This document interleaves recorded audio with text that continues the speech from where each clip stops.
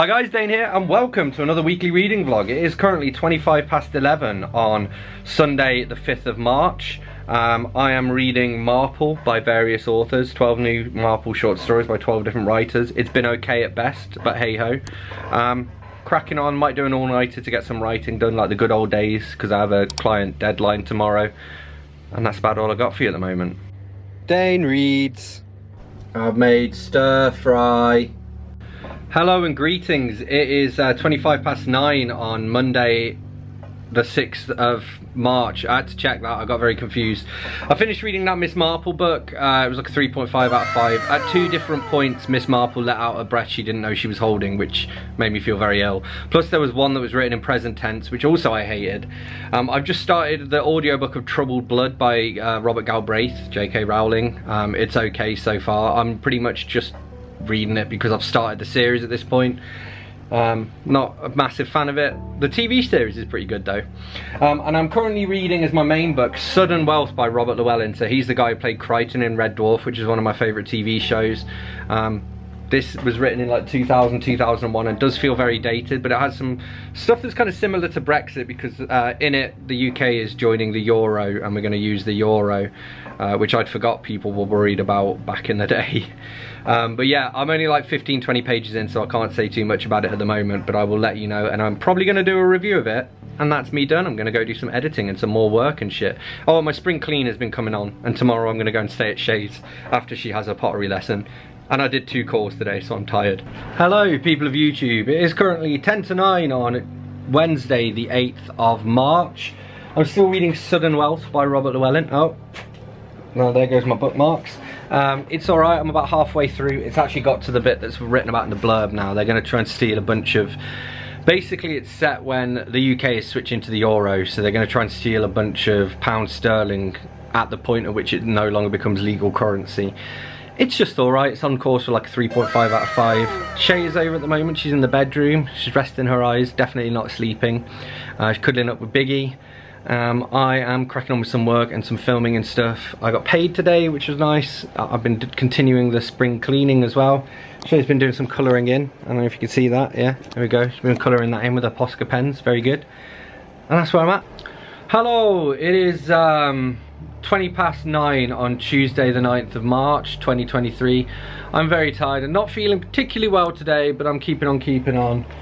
Slept most of the day and then woke up at like 3:30ish because I had calls at 4, 5 and 7. Been to the shop earlier to get some stuff for dinner later. I have finally been paid, so that's good.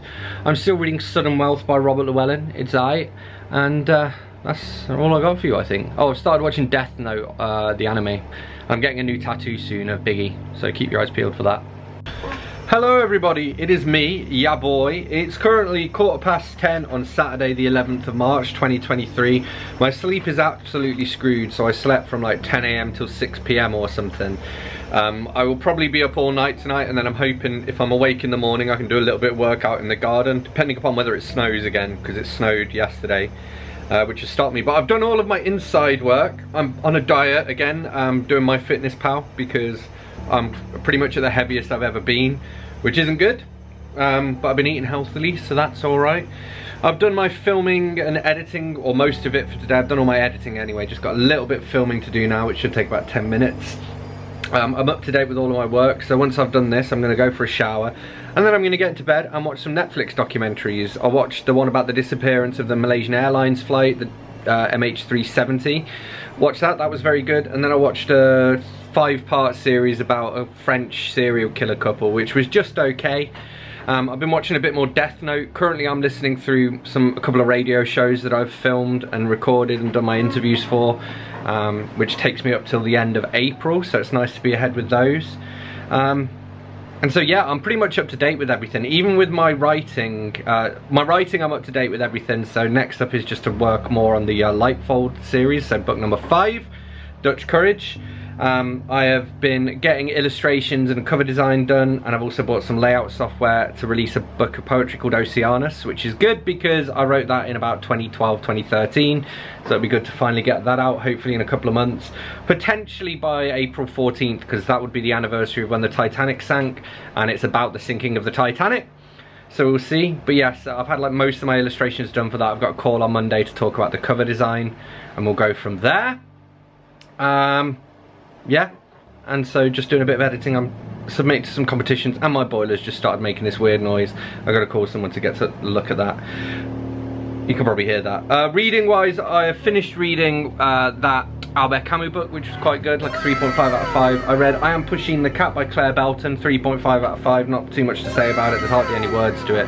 It's Pusheen the Cat and comics of it, so that's quite cute. And I've just started reading They Both Die at the End by Silvera. I'm literally about 30 pages in, but I made a few tabs, so I'm probably going to do a review of this. So that is where I'm at. I'm going to go do the boiler now. Yo, I'm a sleepy boy. It's 9:38 AM on Sunday the 12th of March 2023. I haven't slept. I was up all night. I watched a documentary on Jimmy Savile, a notorious child molester. He's a molester! From here in the UK. I've been reading They Both Die at the End. I only picked this up yesterday, and that's how far through I am now, so I've almost finished it. I Am Pusheen the Cat by Belton. So this book was fun. That's my TikTok going off. I've been doing some workout in the garden, which I will probably continue doing until I fall asleep, which may be soon. I've been doing some jogging and some exercise and all that stuff. Just been being very productive, really. Biggie's down there. Hello, it's me. Good Lord, it has been a bit crazy. So you guys know I had a little infection on my leg. It was a spot or an insect bite, I'm not sure, which then became infected and developed into a abscess. And I'd been trying for about 4 days to get a doctor's appointment at my local doctor's and just didn't have any luck. And so I was just trying to kind of treat it at home. And then it burst, and I had this dressing on. And I woke up in the morning and there was just blood everywhere. It soaked through the dressing, gone everywhere. So I went to the minor injuries unit at my local hospital expecting that they would give me antibiotics. And instead they sent me directly to A&E, another hospital that's about 15-20 miles away. So Shay came with me, we got the bus there. Sat in A&E, they did some scans, they took a look at it. They put me on a drip and started giving me antibiotics intravenously. And basically I was I was borderline having sepsis, and also the infection had almost reached the bone. So they kept me in overnight for observation. And yeah. So I was at the hospital like for 36 hours or so. Read some books while I was there because I had nothing else to do. I actually ran out, but luckily they had like a second-hand bookshop. And yeah, and then they discharged me. I mean, that was Thursday morning. I went to minor injuries, and they discharged me Friday night. Came back home and have been being productive ever since. It's now Monday. It's Monday the 20th of March at 3:25. Still taking my 4-day antibiotics. I've got 3 calls today, but I've done one of them. And the next one is in about half an hour, but one of my colleagues, fellow coaches, is leading that one, so that's fine. She's leading the rest of the ones till the end of this month, because then she's leaving, so we're going to give the people the most sort of Jana time as we can.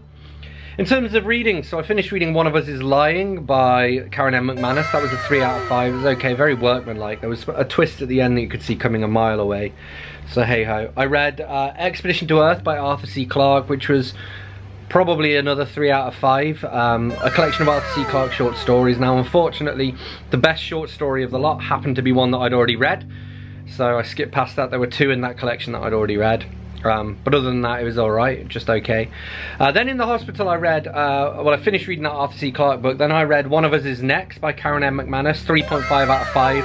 The writing and plotting was a little bit better. The only downside to it was that at the end you get the big reveal of who did it, and it was somebody who hadn't been mentioned up until that point, so it's kind of felt like a, I don't know, a Deus Ex Machina and a cheap way out, you know. I'm one of those readers who, when they read like crime and mystery books, I'm kind of reading it for the journey, and so I wasn't too worried about trying to guess who it was, but I can see why that would totally annoy a lot of other people. I then read The Talented Mr. Ripley by Patricia Highsmith, so that was the book that I got at the hospital from their used book place.